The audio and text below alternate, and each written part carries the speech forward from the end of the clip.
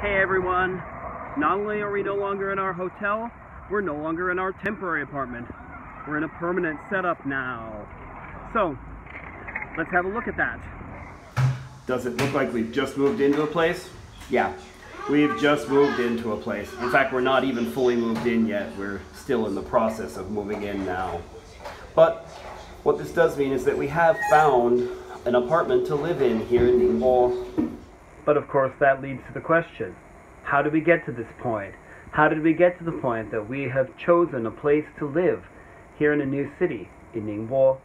And how might you, if you were looking for a place to live in Ningbo or in some other city in China? Not so different from other parts of the world, you're probably going to need a real estate agent to help you out. Like this. This place is a real estate agency. You'll often find them near housing communities, like here. You may be able to see some pictures of real estate on offer. Now, from what I can see, these are all for sale, not for rent. But often you can find places where they will have things for rent too. Even this one might, they just might not show it here. You may also be able to get a friend or someone from your employer, if you're living here for work, to help you, to help introduce an agent to you. Even after getting a real estate agent, you may still need help from a Chinese friend or someone from your employer. And the reason for this is that real estate agents do not necessarily speak English or any language other than Chinese. If you do not speak Chinese, you may need some help understanding what they're saying. There are some who speak English, and it is possible that your employer or some friends can recommend one such agent. I have noticed, though, that there may be a bit of an unwritten surcharge if your real estate agent speaks English, either because the agent considers it to be necessary to recoup the fact that they've got that skill, or simply because they may have a perception that foreigners, or at least Westerners, are picky and expect expensive, luxurious digs. This has been an experience we've had before, but it doesn't hurt you to try if you can find an agent who speaks English. But if not, get some help, and you may be able to still work with one who doesn't speak English. Okay, so once you've got an agent, obviously you're going to have to tell them what you're looking for. And there's a bunch of factors that you may wish to consider in deciding where to live. Of course, the obvious one is the size of the apartment you're living in and how many rooms it has. For example, the one we've chosen is a 3-bedroom apartment. This one here, which doesn't actually have a bed just yet, but it will.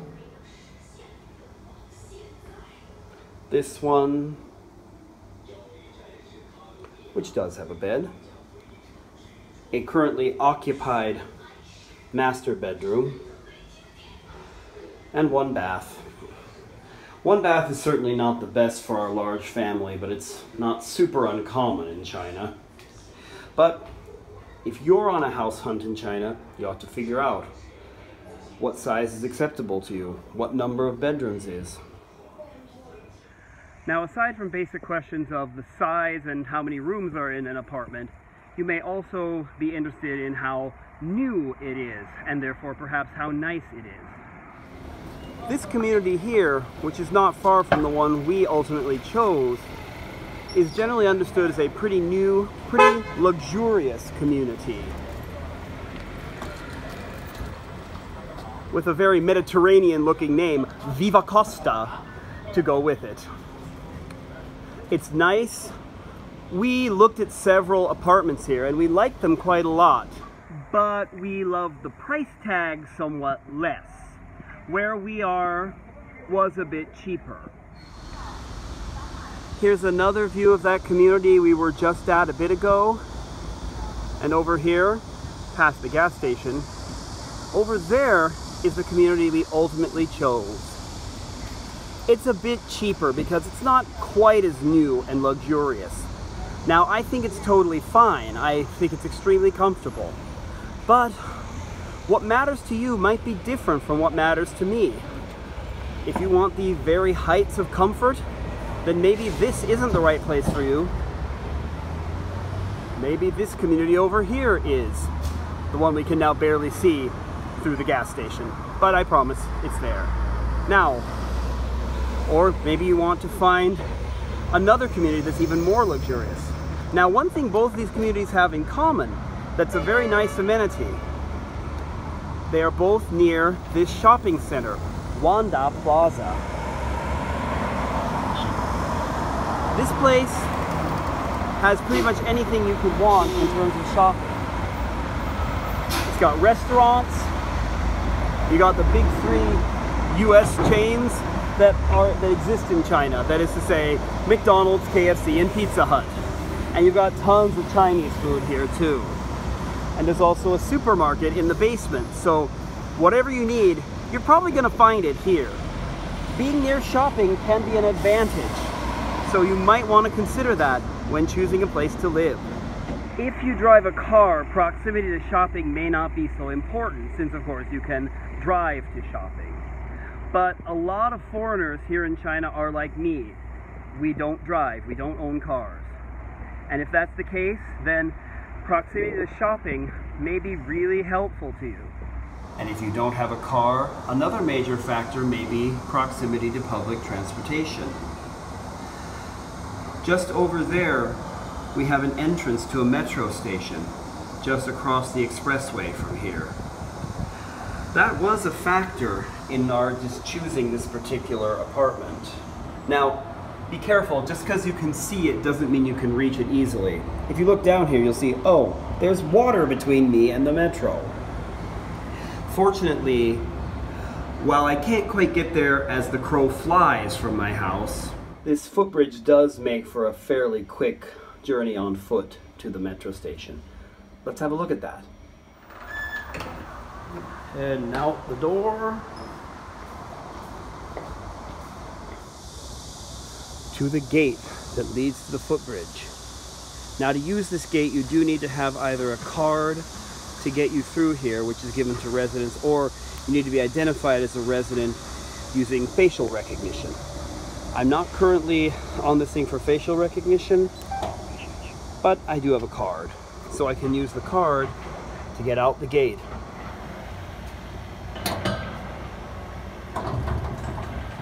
And when I come back, I can use this one to get back in. But for now, we get to the footbridge here.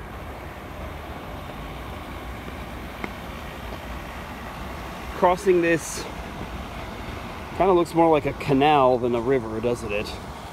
It's even got a fountain in the middle of it. But whatever it is, cross it.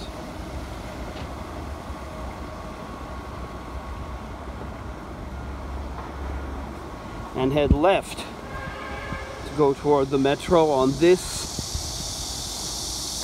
little footpath leading alongside the river for a bit, the canal as the case may be. And from here, across the road, go under the expressway.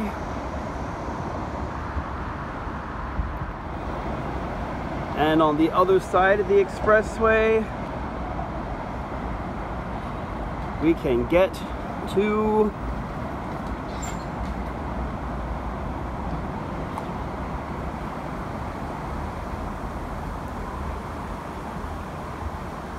Zhuangqiao railway station.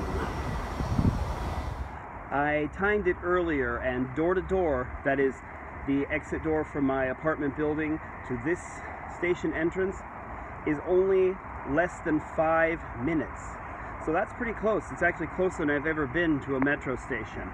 Now, having said that, this kind of close access will result in higher rents, so you have to decide if it's worth your money to get this.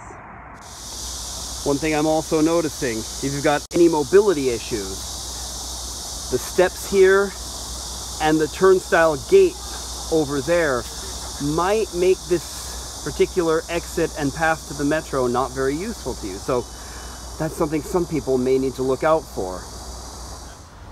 Also, certainly for any tall building, like this one, which is 20 stories. There's one other amenity you might need to concern yourself with that you might not ever have even thought of. An elevator or lift. You might be thinking to yourself, surely it would always have one of those? If it's a new enough building, then definitely. But there are old buildings where you actually don't get any choice but to use the stairs, even if you're up quite a ways. I have lived on a 4th floor before, where I had to walk upstairs the whole way. And that's not the worst place I've ever seen. I tutored for a family once upon a time, living on the 9th floor of a building with no lift.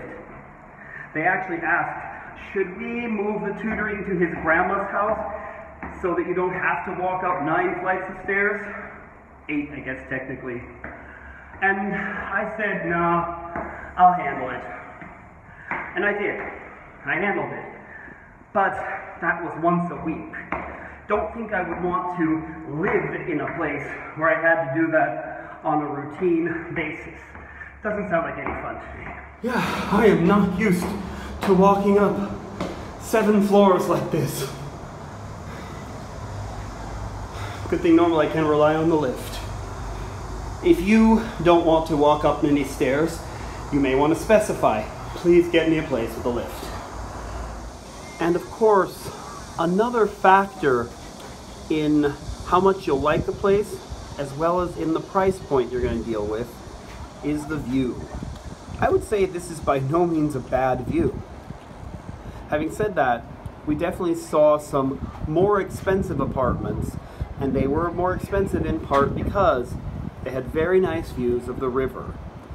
That is going to boost your costs some. When you're actually looking at apartments in China, of course you may wish to ask what furnishings come with them. It's pretty common for foreigners in China to rent furnished apartments, but of course they may not have all the furniture and appliances that you're looking for. For example, the one we've rented has some wardrobes, along with a couple of beds,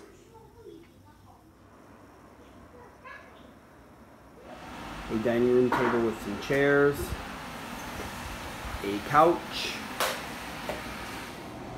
a TV, and a washing machine.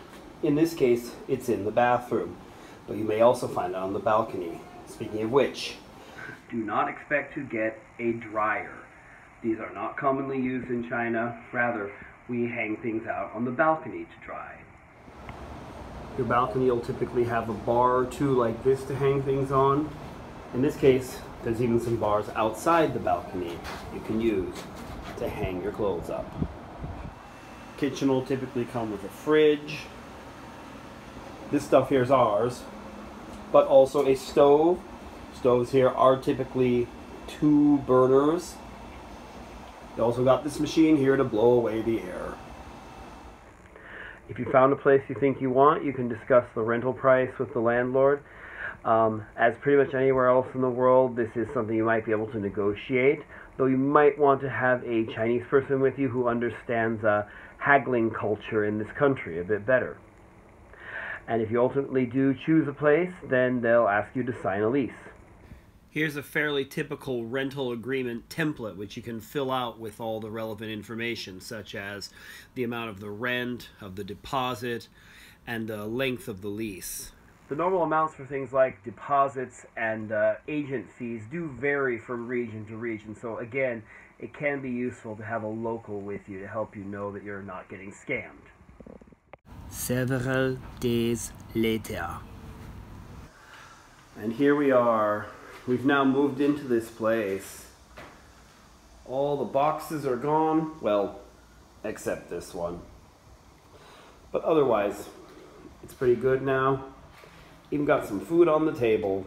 Got some watermelon, carrots, some bread. Yep, we've made this place home. So we're here in our new home, and I hope you enjoyed coming along with me as I discussed some of the things we did to get to this point. I would have loved it if I could have filmed the entire process of house hunting for us, but it just wasn't going to be practical with the fact that we were taking the kids with us the whole time, and just trying to herd them all around while filming wasn't going to happen. Anyway, hope you enjoyed what you did get to see of this, and if you did, this would be a great time to like this video and subscribe to my channel. Thanks so much for watching. See you all next time. Bye.